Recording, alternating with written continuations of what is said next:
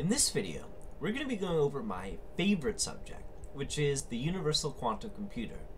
Now, this notion was introduced in 1985 by David Deutsch, the same guy responsible for Deutsch's algorithm. And what's fascinating about this notion is that Deutsch argues that quantum computing allows us to consider the output of Turing machines not just as marks on a piece of paper, but as actual physical states of reality. And what this does is it increases our conception of what we can produce with a computer. In fact, a universal Turing machine would mean we could output any possible physical state of reality, including ones that aren't found naturally in the universe. So this is a very interesting conception, and to get a better idea of it, what we're going to do is we're going to first talk about Turing machines, and then the universal Turing machine, and then we're going to show how that connects to quantum computing by the end.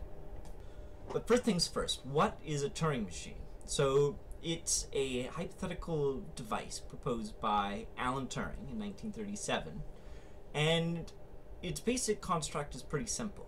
We have a blank tape of zeros and ones that go off into infinite directions in each direction. So we have hypothetically an infinite amount of memory, of computing space, but all the numbers have to be finite in order for us to compute them.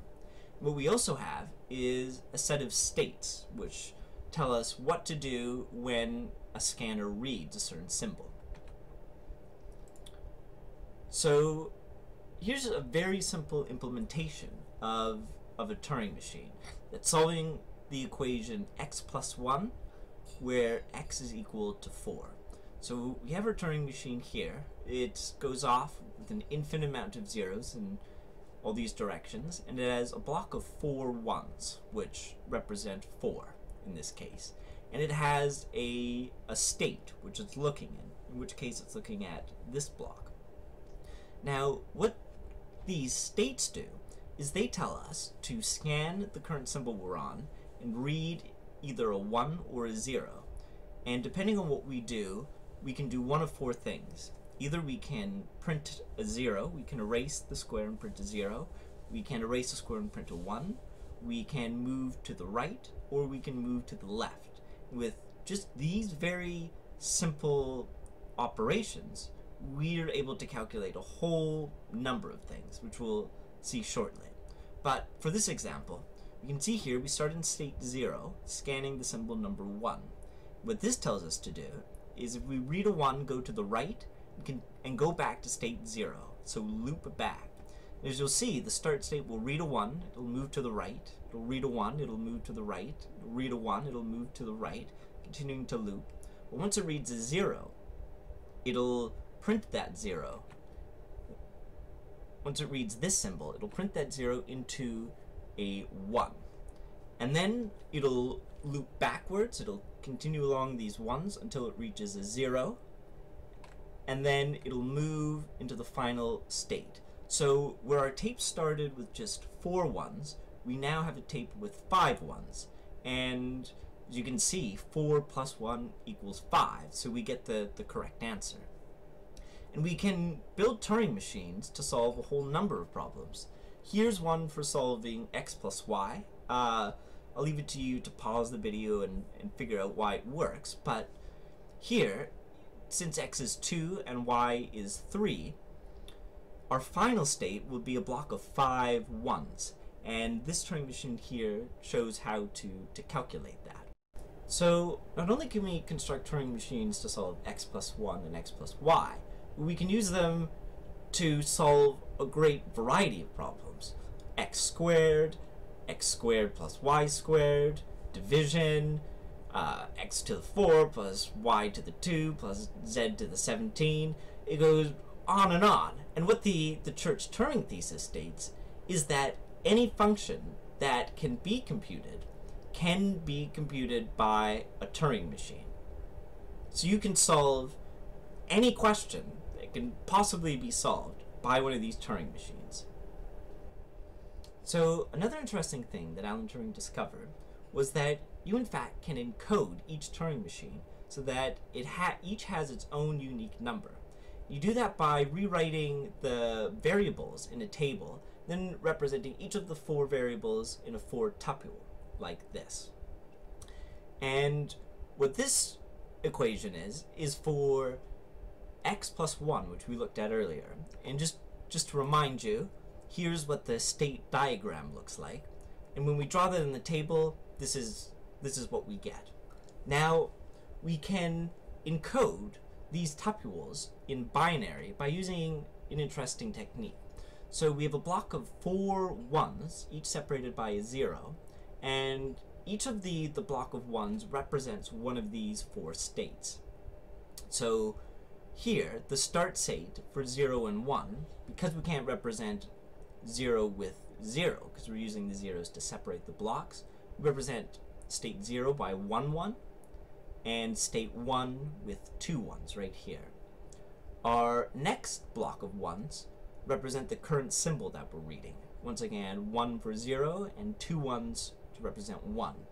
The third block of ones is the new state it goes into, and the fourth block of ones is the action that it takes. Either print a 1, print a 0, go to the left, go to the right. And we can encode each of those 4 possibilities with a block of ones. So here we have 4 ones represents go to the right, 2 ones here represents print a 1, and so on. So now what we can do is we can actually then encode each of these tuples into a unique number by separating each tuple by 2 zeros to distinguish them from themselves. So we get this unique binary number, which eventually we'll write as an integer, but we can also then represent the input value by separating it with a block of 3 zeros and then the input value for x that we want. In this case, it's 4. So here we have a unique number for solving x plus 1 where x is equal to 4. And we can rewrite it to calculate when x equals 6 or when x equals 10, or we can rewrite a unique number for x plus y or anything. And if we write this binary number now as a unique number, you see that we have this unique number for this particular function, and we'll have another unique number for any other function that we want. So now, before I explain the universal Turing machine, I'm just going to go over countable numbers really quickly, because they help us to get a bit of a better idea of exactly what's going on with the universal Turing machine. So a set is countable if there exists an injective function f from s to the natural numbers.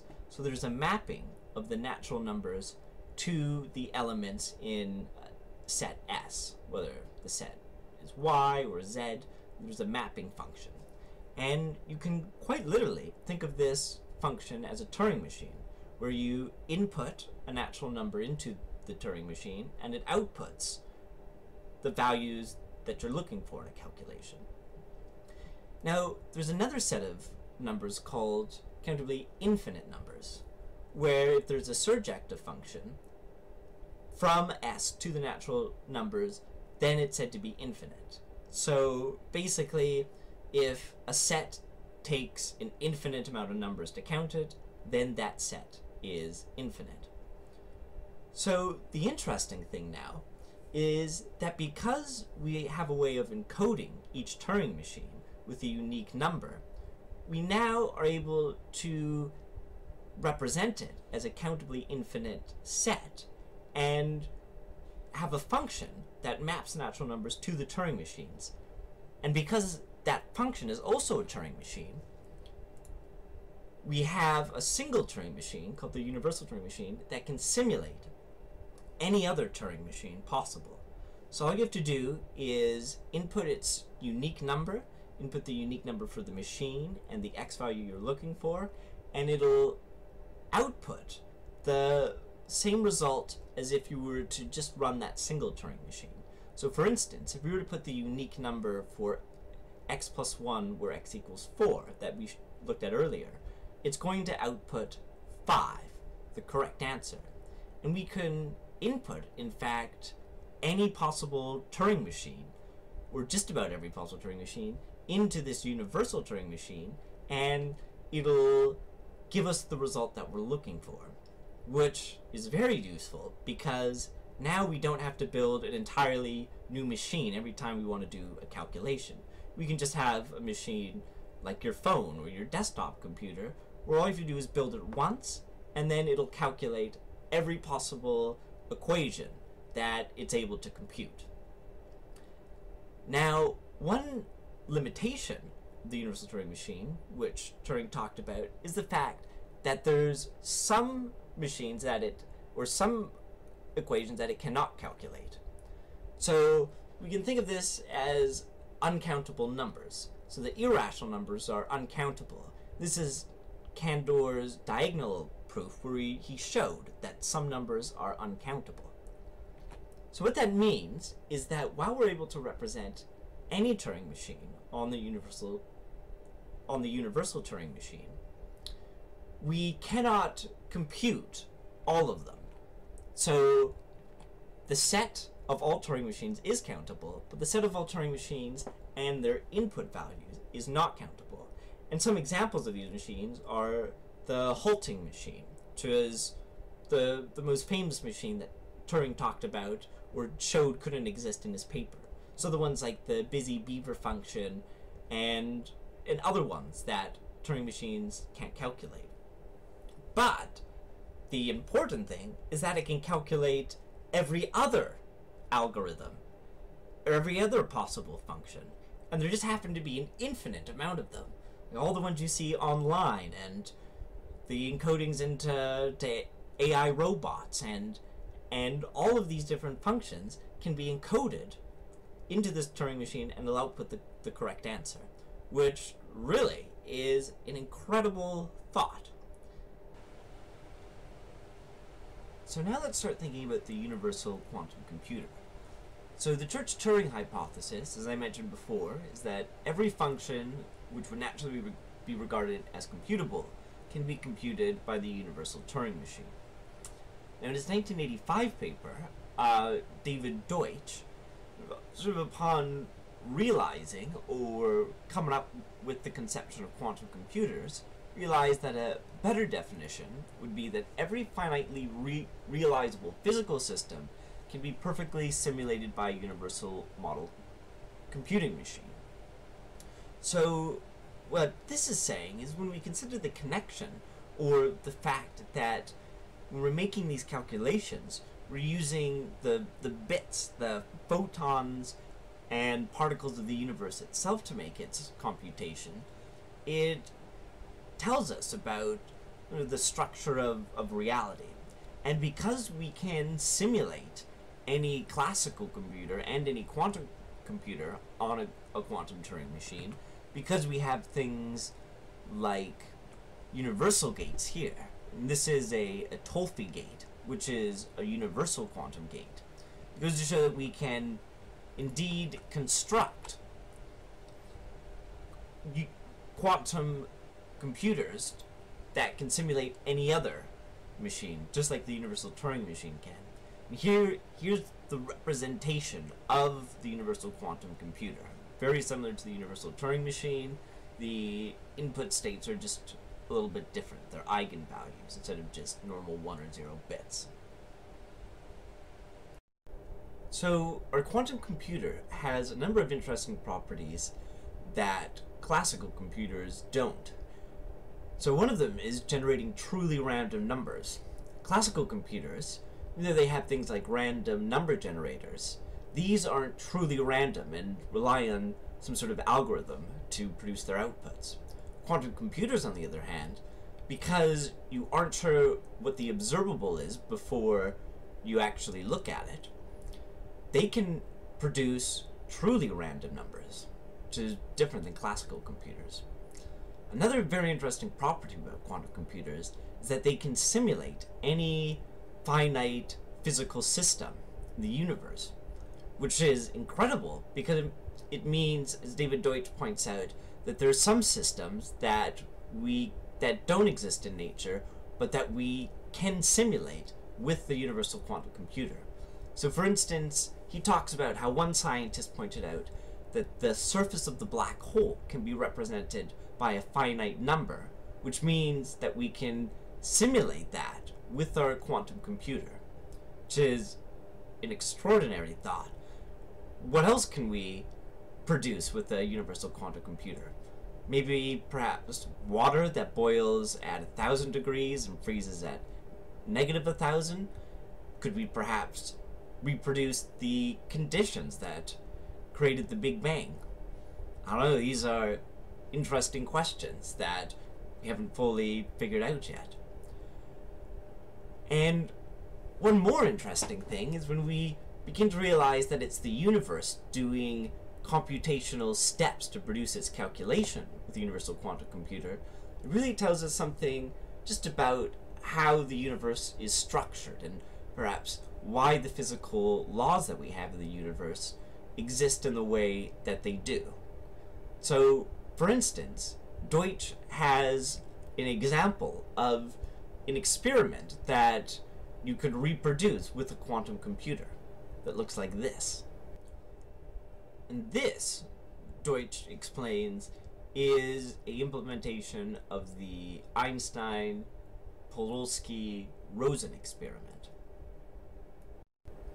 If we consider experiments to be a bit more general than just tests done in a lab somewhere by scientists, but rather the decisions that you make on an everyday basis, you begin to see the underlying structure, the logical structure between quantum computers, the laws of the universe, and the decisions that you make. So for instance, say you have a particular career that you're interested in, you perform a series of logical steps in order to achieve that outcome. You know, you maybe go to school, you work really hard, you build a cool quantum website, or whatever you do, you are performing this algorithm to hopefully produce the outcome that you want. But also, remember, with quantum, you can't know for certain that that outcome's going to happen. There's these unknown probabilities that you can't be sure of before you measure. So you have both. You have a structure of the world that you can perform to produce outcomes that occur, sometimes with high probability, but you can never be 100% sure of that. So I hope this just goes to show you that quantum computing and the logic of computer science and the physical laws of the universe are all very interconnected, and they can have a profound effect on just how you perform your everyday decisions, how you think about them, and also just how you think about the universe and perhaps why it's structured the way that it is. So that's my video tutorial series. I hope you enjoyed it, and I hope you're excited for the developments of quantum computing in the next few years. Not only for the practical applications that it can have in the world, but also for our understanding of our place in it.